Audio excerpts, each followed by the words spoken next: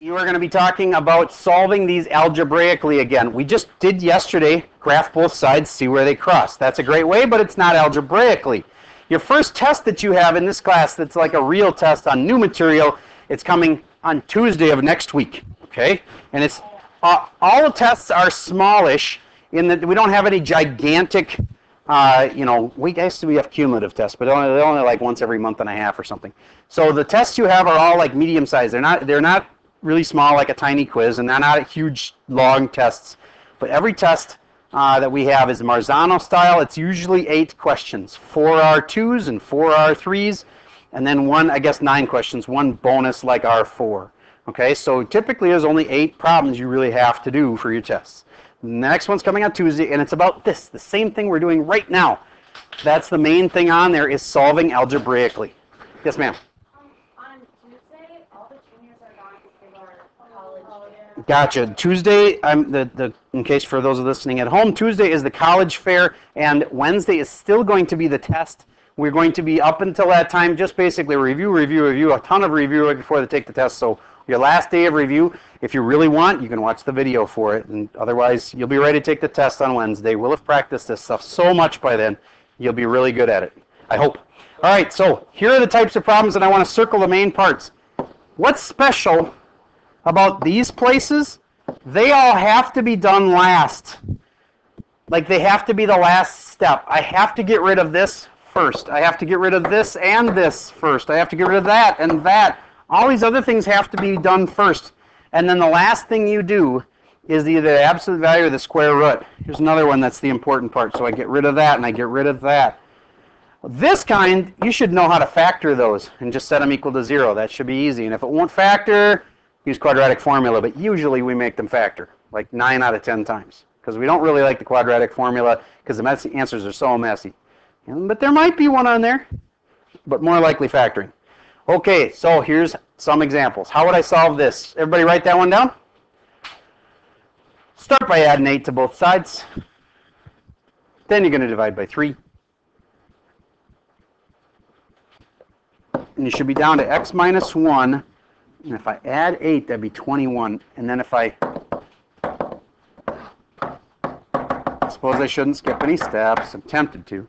Divide by 3, and then I'd have 7.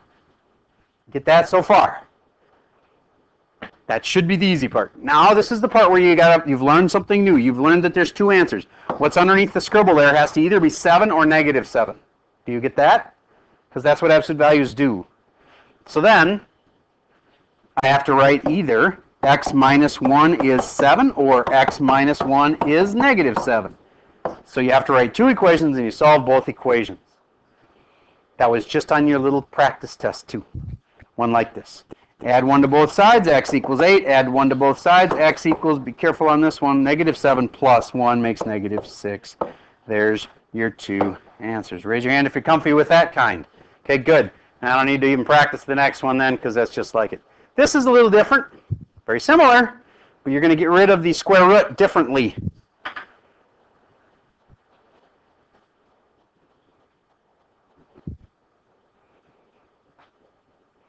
You don't have to show the minus 6. You can just go 4 root x plus 5 equals, and then subtract 6 in your head and get 4. And then you can divide by 4 in your head and go square root of x plus 5 equals 4 divided by 4 is 1. You see what I'm just saving myself a little bit of messiness on my paper by doing some of the work in my head. I am not saying you should do all the work in your head. You should do some of the work in your head and then write a step. Do some more in your head and write a step. And now this is the part where I don't break it in 2 parts. These I fix by doing what? Squaring. I square this and I square that. And then I have the squared and the square root cancel each other out. X plus 5 equals 1. As simple as that. Subtract 5. X equals negative 4. Raise your hand if you followed that. You get that. Okay, good. This next one, I'm going to make it a little bit harder because if I'm going to put an X there. Everybody try this one, and let's see who catches the little trick to doing this one. Leave yourself plenty of room. When you're making these problems, you might need 5, 6 steps. That's what makes precalc hard. each individual step's pretty easy, but there's so many steps.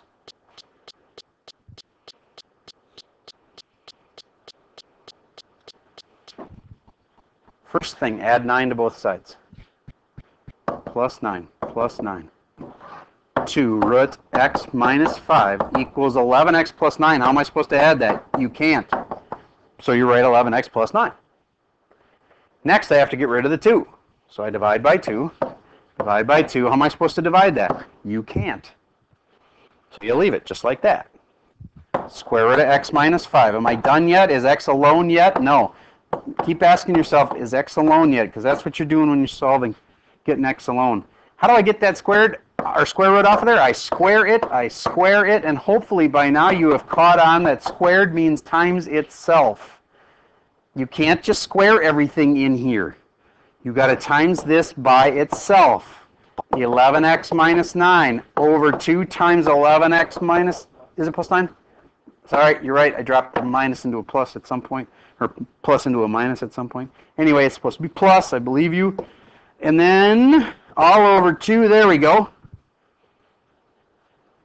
So now, all I did was square both sides, and it caused this problem.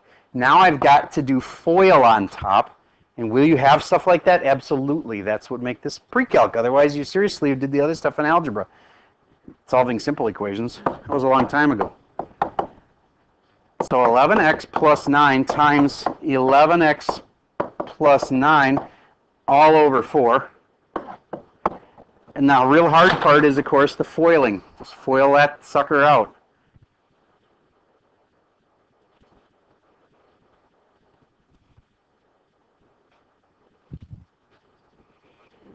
X minus 5 equals 11 times 11 is 121x squared. Outside, 9 times 11 is 99x plus another 99x makes 180, 198x. And the last would be 9 times 9 is 81. All over 4. And what's the goal here again? Try to get what? X alone. Is x alone yet? No, I just got to subtract 5. But if I just go minus 5 and put it here, can't do that. You're right, add 5. If I add 5 to both sides and I go plus 5 right here, that's wrong. I have to use fourths. If I add 5 here, I got to add 5 over here. But I can't add 5 by just saying plus 5. I could say plus 5 over 1 and then change it to have a common denominator. What's a good denominator with 1 and 4? 4 is. So then I could make this into times it by 4. So 5 times 4 is 20/4. Now the 20 can be added up on top. All right, we're done on this one, but my point on this one was that you're going to have to be able to notice that something like this, when I square it, has to get FOILed out. That's the hardest of the hard problems, and it's not that bad. It's just a lot of steps. Okay, so without further ado, your worksheet is right here. I'll do a couple of them with you. I do need some scores from you, but first let's get started on this.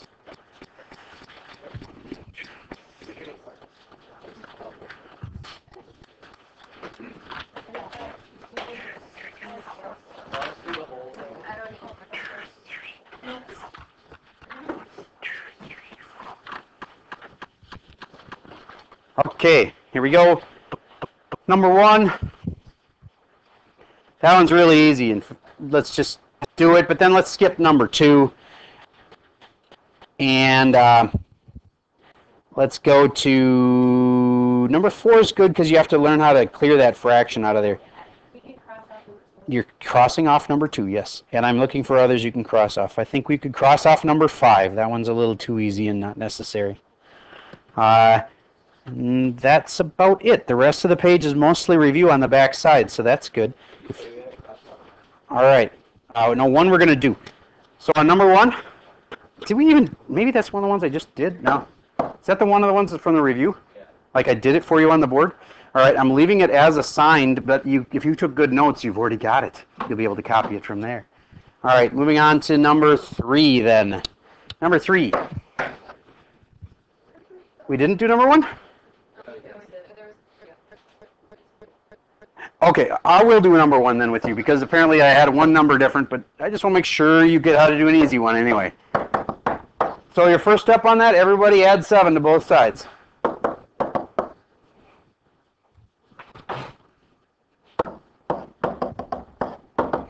Add 7, 10.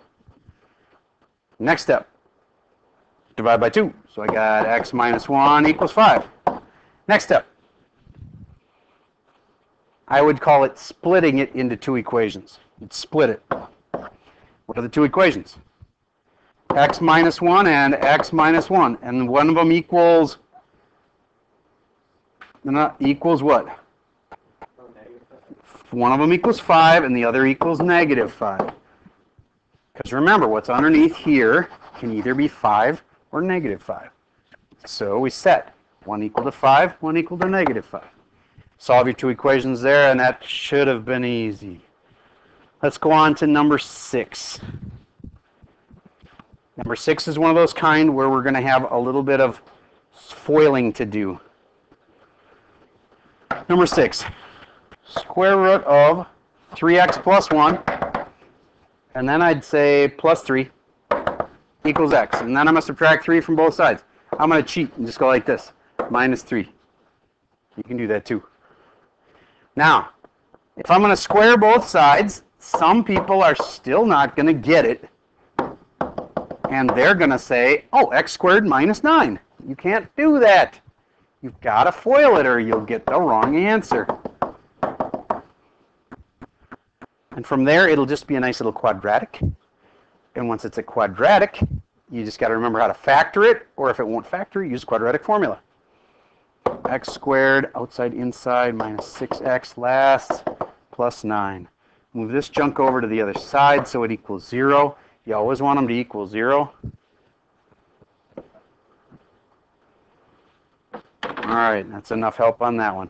Okay, so that's all I have for the recording for today. Fairly easy day.